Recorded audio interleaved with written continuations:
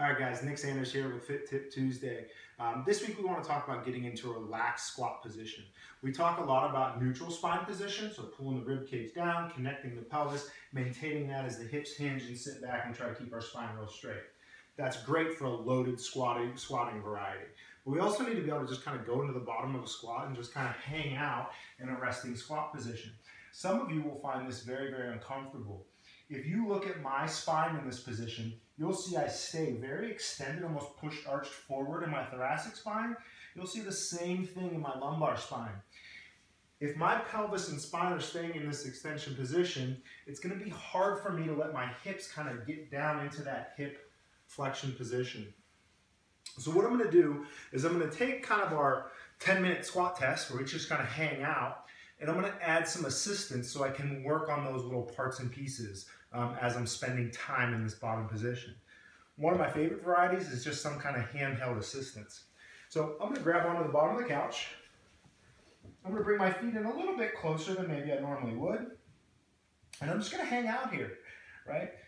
I want to work on creating some expansion in this upper thoracic piece and this lumbar piece where you can see from the side I don't bend real well.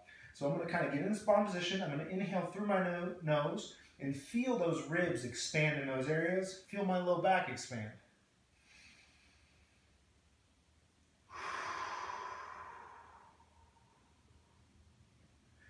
And as I exhale, I'm taking that balloon out of my chest, if you will, letting those ribs drop down and in towards my pelvis.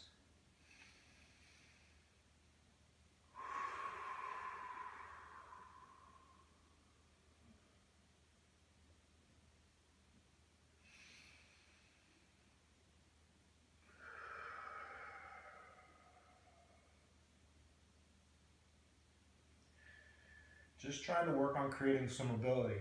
While you're here, you can take some ankle mobility work, kind of lean into that right side, keep that foot in a neutral position, try to drive that knee forward. All kinds of little things that you can hunt around and play in to work on the quality of that bottom position. Being able to relax the spine is probably equally as important to maintain stiffness. We want to be able to go into both realms to move well. Thanks, guys. We'll see you next week.